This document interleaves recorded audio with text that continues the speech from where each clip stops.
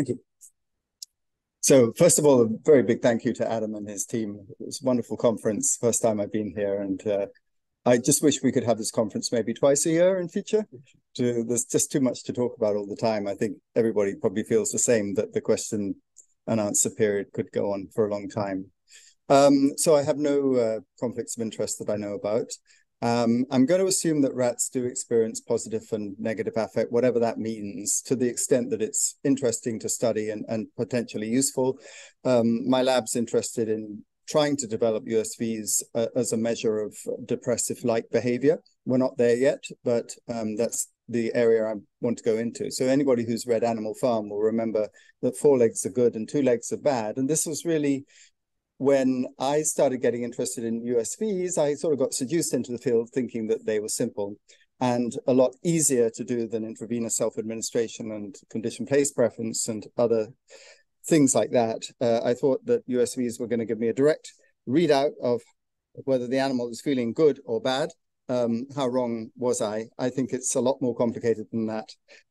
So let's have a look at this idea then. And so if we start with 22 kilohertz calls, of course, yes, they can occur in aversive situations. I totally get that. But as Stefan and others have shown, they are heterogeneous. As Stefan mentioned this morning, they occur post-ejaculation. So I don't think that sort of directly fits the negative affect thing necessarily. And also in published work using a painful stimulus, no 22 kilohertz USVs. In our own work, some of it published with morphine withdrawal and acute naloxone, these drug states produce a condition-place aversion very clearly, but did not elicit 22 kilohertz USVs. And then a number of other aversive drugs, which are manuscript in preparation, did not induce 22 kilohertz USVs. So there are a number of situations where one can imagine the rat is feeling negative affect, but they're not making 22 kilohertz calls. So sorry if I got the date wrong here, Jeff. Maybe it was a year before. So what about the idea that 50 kilohertz calls, and particularly the 50 kilohertz call rate, is an index of positive affect? Well, clearly there are quite a number of positive emotional situations where rats make 50 kilohertz calls. This is obviously, this idea has given rise to numerous studies. Still read in the literature people saying we use 50 kilohertz USVs as a readout of positive affect, which I think needs to be qualified, not least because rats also make 50 kilohertz calls in aversive situations, such as an intruder who's being entering a residence enclosure and is likely to get beaten up. Also in morphine withdrawal, we've published that, and aversive drugs. Also, the rats still make 50 kilohertz calls, unpublished work there. So given that these calls are heterogeneous, Jeff came up with the idea, I think it was pretty sure it was you, that it was actually a subset of 50 kilohertz calls, the frequency modulated ones that were hedonic. Now, how do we define that exactly? Well, here I've picked out from a couple of Jeff's papers. I don't know if these verbal descriptions actually are quite the same or whether it's shifted over time. We can talk about that later. So when we got into the game with our first paper in 2010, we were interested in seeing if we could classify these 50 kilohertz calls, because it was clear just reading the literature, looking at figures, that there were different types of, seemed to be different types of calls. So we collected a lot of calls, I think about 20,000 calls, subtyped them all. This was work by Jen Wright, and she looked at rats when they were tested singly versus in pairs, and she looked at the effect of amphetamine acutely on calling as well. This is a general method section, which applies to pretty much everything I'm going to say today. So we use the Abersoft equipment. Unfortunately, so far, we've only looked at male adult rats. Typically, we use a counterbalance design, repeated measures. So each rat is tested under each condition wherever possible to increase statistical power. We, in our early studies, pre-screened animals with 3 doses of amphetamine across days and screened out the rats that didn't call or called very little, which makes the experiments more expensive and the results harder to generalize. When I describe an experiment where rats were tested in pairs, then the experimental unit is pairs, not rats. And what else? We seldom see 22 kilohertz calls. Maybe our rats are Canadian and very polite and don't complain and threaten, and I don't know. And in our later papers, we've set significance of 1%. And the reason for that is that we get a lot of measures. Once you start dealing with 14 different subtypes of 50 kilohertz calls, you've got an awful lot of statistical tests. So it's simply a way of trying to protect ourselves against too many false positives. So here's our first study then in 2010. And so Jen Wright tested animals either singly or in pairs with amphetamine dose response. And so we immediately saw, lots of different kinds of 50 kilohertz calls. This is slightly faster than real time, but clearly a great number. And we actually printed them out and cut them into little squares and put them on a long table and started to mix and match, And so eventually we decided that there were about 14 different piles of paper.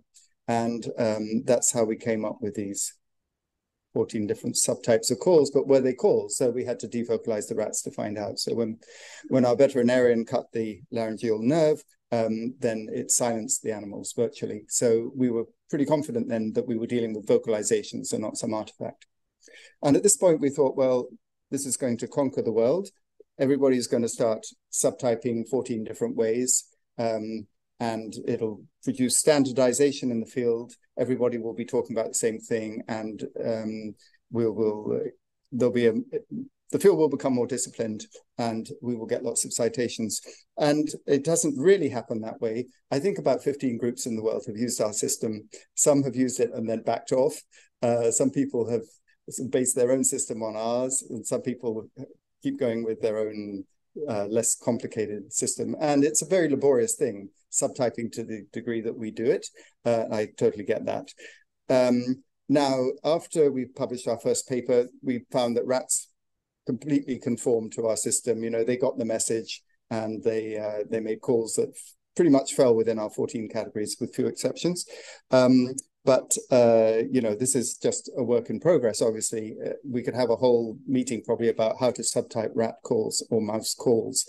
And there would be definitely a great range of opinion on this. And I think it's worrying for the field that we don't have any uniformity, actually.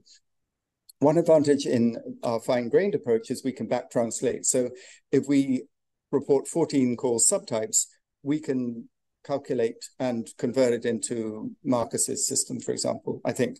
But the reverse is not true. Now, of course, we don't really know what these subtypes mean to rats. Do they recognize 14 subtypes? I somehow doubt that, right? And does a rat see these as all the same category, or do they have different meanings? Who knows?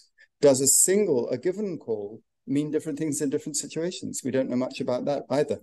So, it's a matter of personal choice what kind of system you use to classify calls.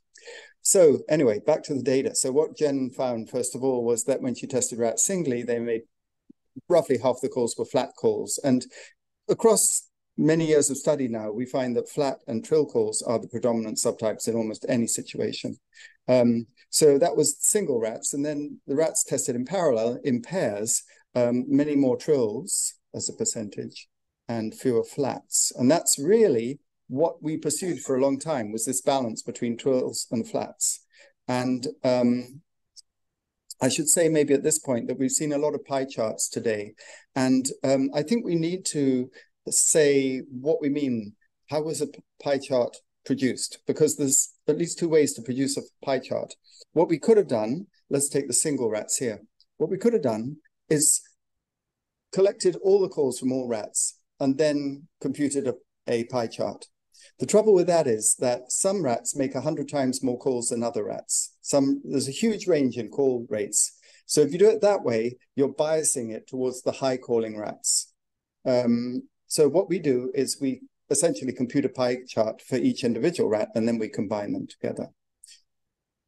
So ours is a rat-weighted measure rather than a call-rated measure, you could say. So in the same experiment then, we were testing the effects of amphetamine, and amphetamine dose-dependently increased trills, both in singly and pair-tested animals, and a reduction in flats. So then we've got two conditions here. We've got social and we've got drug. And in both cases, pair testing and amphetamine increase trills, reduce flats. Another striking thing is that, if you take a whole bunch of animals and give them a dose of amphetamine, then their call rate is very, very different. And this isn't random variation. We know now that this is consistent individual differences. What is the basis of this great variation? We don't know. I mean, beyond that, the top rat will remain the top rat if you repeatedly test him, and the bottom rat will remain the bottom rat on average. So what we found in this experiment, although it was kind of buried in the supplementary, was that not only do rats show consistent individual differences in terms of call rate under amphetamine, but also in terms of call profile. So a rat might prefer to make trill calls, and he'll always tend to do that.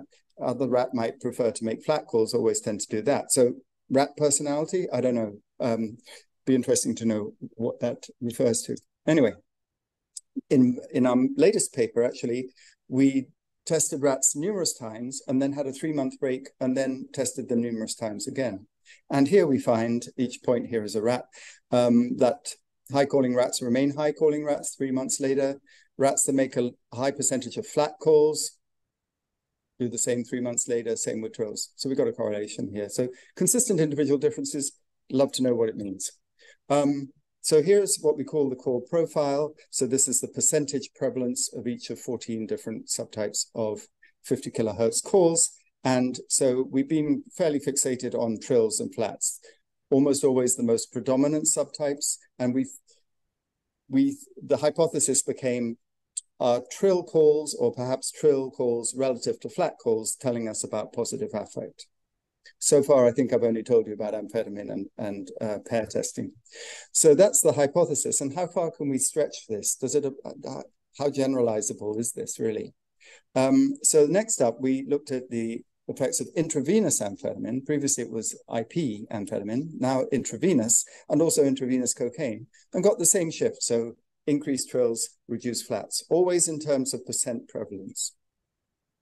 And then when we looked at when we separated flats and trills, and then we had all the other non-trill FM calls, what we found is that these drugs preferentially affect trills and flats, and they don't really touch all the other FM calls. So that suggests then that what we call a trill call, which is this sinusoidal call in a spectrogram, may have particular relevance to affect. That is what we hypothesized. So then, does this generalize to another euphorogenic drug, morphine? Morphine was given in a dose that was expected to produce a place preference, and it did.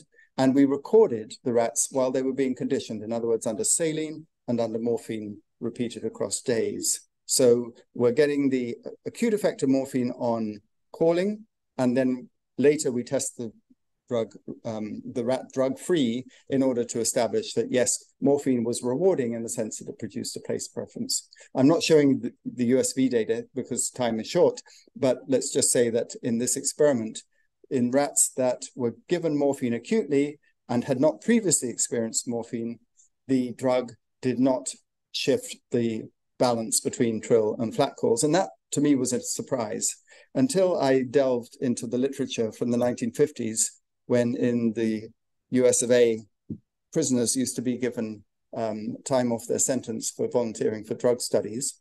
And what this established in this paper and others is that subjects who were opioid naive didn't actually find morphine predominantly pleasant when it was first taken. Actually, typically dysphoria was reported more than euphoria. And it was only in drug experienced subjects where the drug produced euphoria. And so we asked whether if we give rats morphine repeatedly, so they're now morphine experienced, will we then get the expected shift in trills and flat calls when we acutely inject morphine? And that's what we did get. This is a repeated measures design, so please don't pay too much attention to overlap of error bars. It doesn't tell you about statistical significance because it's repeated measures. But essentially, some sign of an increase in percentage trills, at least at one dose, and a decrease in flat calls. So I would say then that in morphine-experienced rats, morphine is doing the same sort of thing as amphetamine and cocaine, but maybe not as robustly. What about play behavior? Will this trill-flat interesting work for play behavior. So this was an experiment done actually many years ago, and it's still in preparation. We wanted to know what kind of calls rats made while they played, and also when they anticipated play. There were 11 pairs of young adult rats, and we tested them across 8 consecutive days. And on alternate days, the rats were either separated overnight or they weren't. And there was a 5-minute pre-play period where they were separated by a plexiglass barrier with holes in it. They could see, they could presumably smell each other, maybe hear each other a little bit, don't know. And then after that, we removed the barrier and allowed them to interact. Overnight separation definitely increased the amount of play behavior. We quantified all that. So let's see what they did when they called during the play period. So this is the first test, and this is during the play period. So they've been reunited, and trill calls predominated. Flat calls were not so prevalent at all. A bit surprising to us was that there was no real difference between the separated overnight and the not separated overnight conditions. All the same. Now, when we go to our final test here, again, trills hugely predominant over flats. And these are actually remarkably clean data, if you ask me. We did have 11 rat pairs, and that, you know, the N probably helps here. But I think a very convincing demonstration that when they're playing, trills come to the fore. And this really echoes what Jeff had already told us quite a few years before, except it's telling us more specifically it's the kind of the calls that we call trill calls, which is a subset of what many other people call trill calls. All right, so what about during anticipation? Presumably when rats learn to get to realize that they were about to play, then presume that's pleasant anticipation. But on day one, they won't know that, right? They're just on either side of a barrier. What's going on? They don't know.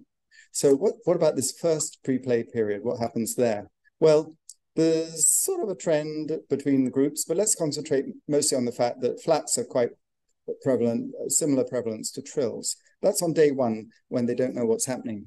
On the final test, however, the rats now knew that they were going to be able to play, and now trill calls predominate over flats. So not as extremely as we showed during play itself, right? During play itself, trills were more predominant, flats were much less predominant, but nevertheless, in the same direction. So then on that basis, it looked to us that various states of positive affect, presumed, were linked to increased trills and reduced flats. And then in subsequent published work, which I'm not going to show, naloxone and also acute morphine withdrawal, which were both demonstrably aversive in terms of condition place aversion, these produce the opposite shift. So far, so good. It looks as if this hypothesis is holding up quite nicely, but wait, things get more complicated. So here, I'm going to tell you briefly about 3 drugs that we picked at doses that were known for the literature to reliably produce place aversion, condition place aversion.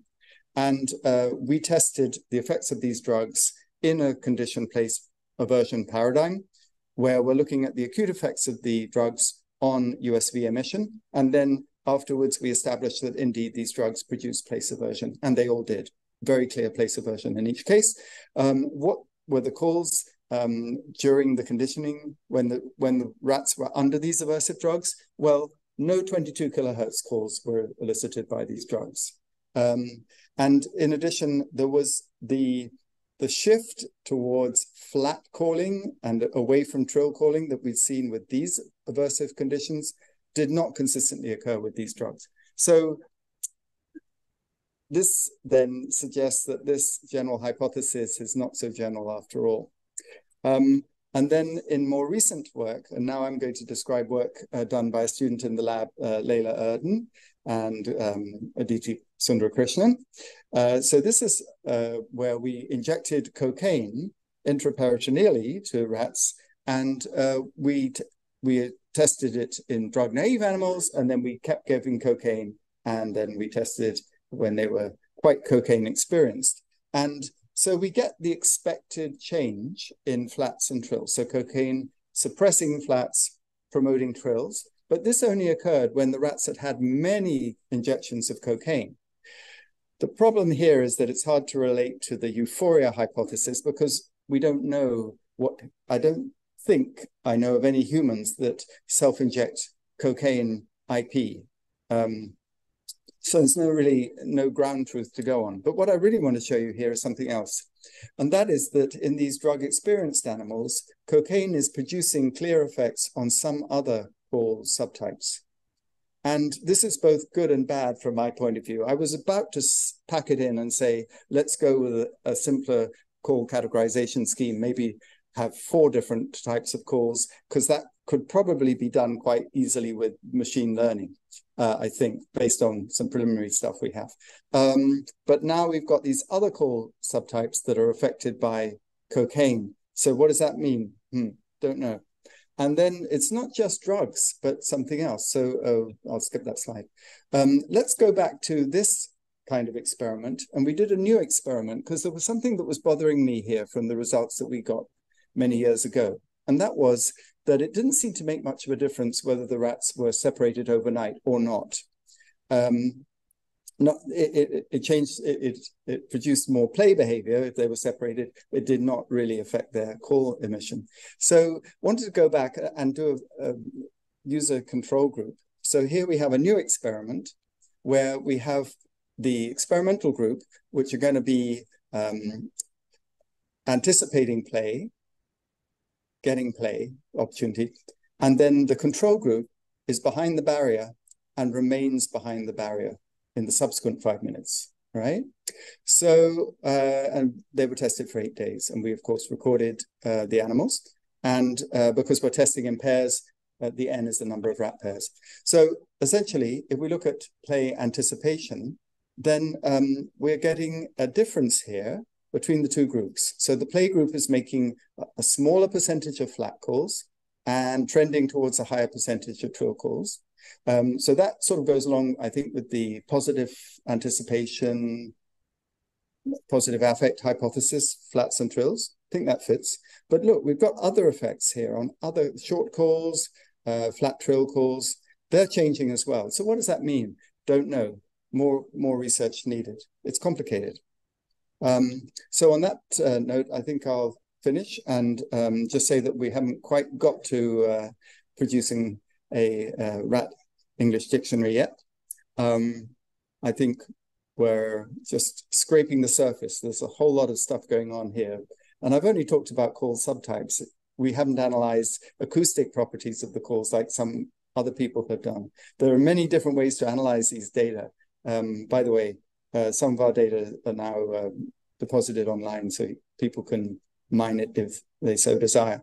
And just remains to thank the people who actually did the work, Jen Wright starting things off, Laura Best in between experiments, Christina Lin, who did the morphine withdrawal study. Tina, I didn't talk about her work, but that was optogenetic stimulation of the mesolimbic dopamine system and rats pressing a lever to self-stimulate with the opto. And Hiromi did some of the play behavior. And then more recent unpublished work that I described at the end, done by Rubing and by Leila and Aditi. So thank you very much. I'll take any questions if there are any.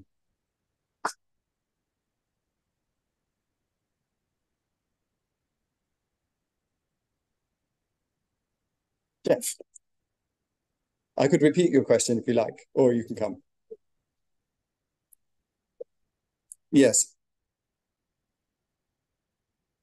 Great. Oh, sorry.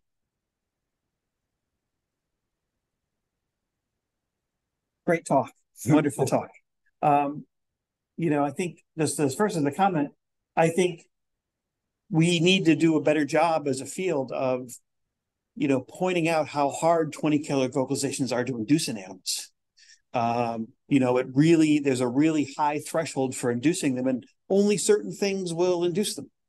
And very vigorous stimulation is required. But my one question is more of a philosophical question that I got from an old mentor, Roy Wise. You probably knew Roy. I know. Yeah, and it was, if we want to make a therapeutic What do we want the animals to be making more of the vocalizations? In Roy's term, do you want them to be pressing the bar more or pressing the bar less?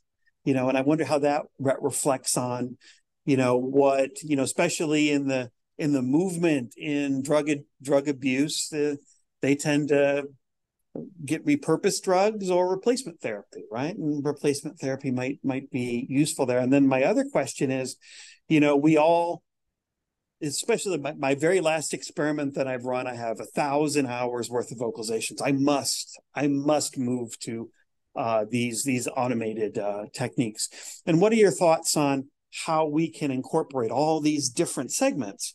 Or if maybe, probably won't work, but maybe we can do it on power spectrums and look at power at individual frequencies. So those are my questions. Oh, wow. Yes. So how would you make an antidepressant drug that isn't addictive? Well, we do have them already, right? So that's to get to your first point. I think that's what you were getting at, isn't it? When you said therapeutics.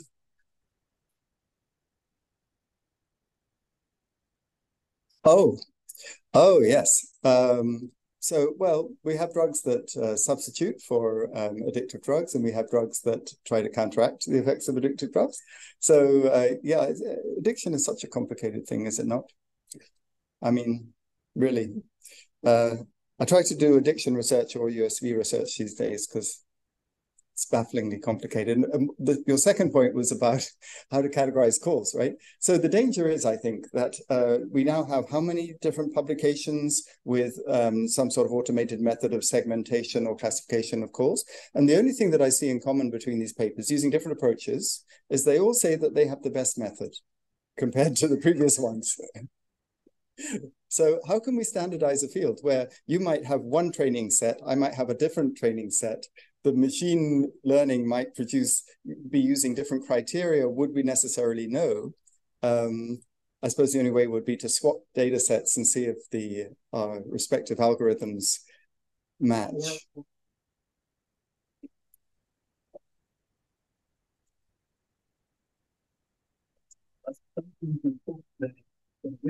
And looking at absolute power and bandwidth.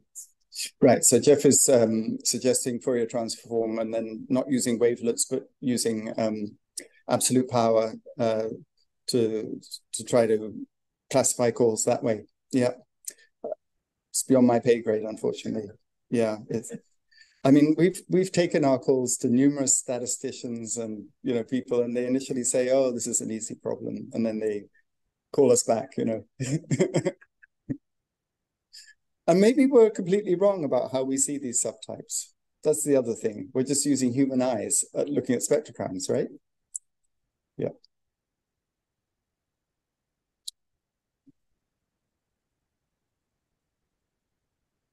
So there is a question from Zoom. What do you think how the strain or the lab breeding the rats are influencing the USVs? So there is a between straining for sure, but for example, the same strain but in different labs. Yeah. So this is one of the problems of animal research, at least rat research, as I think Marcus or Rainer Schwarting has said, we shouldn't really call these rat strains, but rather rat stocks, because there isn't there's no definition of a Long Evans rat anymore. And I don't know to what extent we get our rats from Charles River, but I don't know to what extent the batches. Anecdotally, I would say that there are major differences between batches sometimes, the rats that came in today versus a month ago or whatever. And also sometimes occasionally we get rats that are transported long distances, not from the usual facility. And so I urge anybody who to really figure out where your rats are coming from. And then another uncontrolled thing, and this isn't really part of the question, is are these littermates or not? How many of us actually specify we don't want littermates, or we do? So that's another thing. There are lots of differences reported in the literature. There's several papers, at least, I've come across where people get, let's say, a given stock of rats. Might be Wistar, it might be Long Evans, whatever it is, from, let's say, 3 different suppliers, and then they run them through tests, behavioral tests, and they're different between suppliers. Now, is it really a supplier difference there, or is it possibly batch difference, right? So maybe if I took 3 different batches at different times from Charles River, I would get different results. This is not a way to do science, is it? But unfortunately, it's the reality we face, I think. Did that answer the question?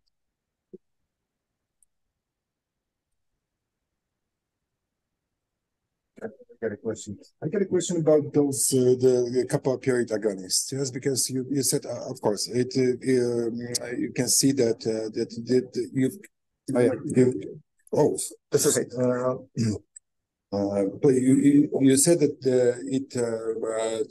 kappa agonist, the U54A8, yes, yes, don't induce the 22 kilohertz. Okay, so did you try to give animals the agonist, so kappa agonists, and then give them amphetamine? So because probably it will reduce the 50 kilohertz, not induce 22 kilohertz, but reduce 50 kilohertz. Because I remember, we did the experiments with this kappa agonist, and we give animals 30 minutes before social interaction, after 21-day installation, which before the encounter. So. Yeah, I do understand. The short answer is we didn't do that experiment. Yeah. It might be worth doing. Yeah. Thanks. Thank you.